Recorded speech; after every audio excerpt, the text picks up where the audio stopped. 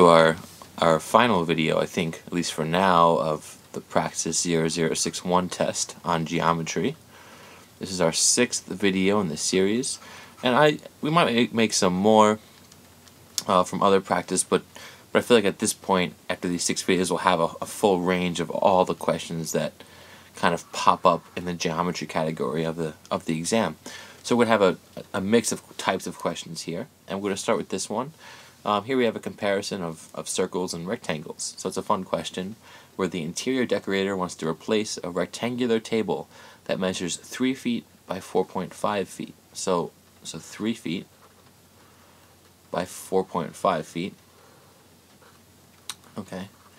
And with a circular table that has a diameter of 4 feet. Okay, so the diameter is 4 feet. Approximately how much less area will the circular table require as compared to the area of the square table? So let's figure this out. And I think maybe this is an error here. It's not a square table, it's a rectangular table, so you should be careful with that. Okay, so anyway, we have a rectangular table which is 3 by 4.5. So work that out. You can do 3 times 4 is 12, and well, then what's left over? Well, half of another half, right? So it's 13. Let me say that again. I didn't say that very well. So 13 and a half. So 3 times 4.5. Sorry, that's 3 times 4 is 12, plus 3 times a half is 1.5. So that's 13 and 1/2. That's the area of this shape right here. But the circle, of course, is based on the idea of the pi times diameter over 2, right, squared, or pi times radius squared. So here the radius is 2, so the area now is 4 pi, and 4 times pi, if you're estimating that, you can estimate it as 12.566370 whatever. So we want to subtract 12.566, we'll say, from 13.5. So 13.5 minus, and I have a calculator, so why not enter all of this, 0.5663706. So it's about a 0.93 savings, right? This table will actually take up less material and will cover, this table will take up more space, right? Than the rectangular, less space than, oh boy. Whew, okay, let me step back and say that again. And it's asking us how much less area will the circular table require as compared to the area of the square table. So this, like I said before, takes up less space than the rectangular table. It takes up 0.93 less. Alright, so next we have, okay, so here it says in the figure, let me draw this figure. We have the circle circumscribed about the right triangle ABC. So we have a circle problem here with a triangle inside. I think this will definitely pop up. So here's our circle, and we have a triangle, right?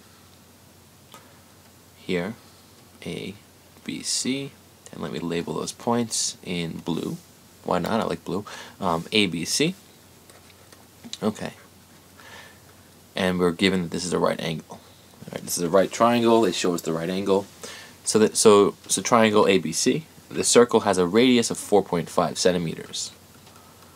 What is the length of the hypotenuse AC of right triangle ABC? Okay, so it looks like AC goes through the center, but they don't give you that.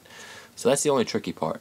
The radius is 4.5 centimeters. So if AC is the diameter, then AC will equal 9 centimeters of the diameter. And here, actually, AC is a diameter, and here's the reason why. We have this right angle right here. This is an inscribed angle, right? It's an angle on the circle. And what do we know about that? Well, we know that the arc, right, is going to be twice as long. So the inscribed angle in a circle is half is half the size of the arc, the subtended arc. So this arc is 180 degrees. And what does that mean? That means that this line right here, this chord, is a diameter. So this angle establishes that this line has to be a diameter, which is really helpful. And so we know that AC equals 9 centimeters. And if you didn't have that, it might be a little bit trickier. You'd want to find other ways of just verifying that it's a diameter. And actually, at first, when I first saw this, I couldn't believe how easy it was. It's just that you have to establish that we do have a diameter, because if you don't, you can't just use these rules. It's not so easy. So let me just say it one more time. The measure of an inscribed angle, it's half the degree measure of its intercepted arc, right?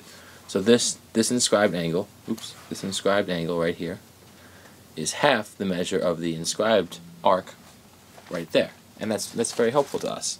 And anyway, so once we know that, the degree measure of arc AC is 180. The chord AC, which is the hypotenuse of the triangle, that's the diameter. So again, this chord right here, it's subtended by the inscribed angle, so which is 90 degrees. So it's a diameter. I think that always works, though I have to check, but I'm pretty sure that works. All right, so in the figure shown above, AB is parallel to DE, and we want to know which of the following theorems would be most likely to help prove that these two triangles are similar. So all of these theorems listed here are useful in proving the two triangles are similar, but here they give us these two lines, and these are parallel in the picture, and then they draw these intercepting transversals. Okay, and then they label the points, right? They write right here, this is A, and this is C, and this is B, and down here we have D and E. Okay. So AB is parallel to DE. These two lines are parallel. And we want to prove that ABC is congruent to CDE. So ABC is this little triangle right here, and CDE is this triangle right here. And we want to prove they're similar. Well, corresponding sides of similar triangles are proportional. Well, that's very useful, except we're not given any lengths here in this diagram at all, so we can't use that one. If two parallel lines are cut by a transversal, then any pair of alternate interior angles is congruent. Yes, that's going to be useful because we are given two transversals, right? 1, 2, and we have those alternate interior angles. Here's one, here's the other little angle, here's one, and then here's one. So we would have enough angles, right? If you have two angles and two corresponding triangles, two corresponding angles that are congruent, then you've got two similar triangles, because these third angles have to be congruent as well.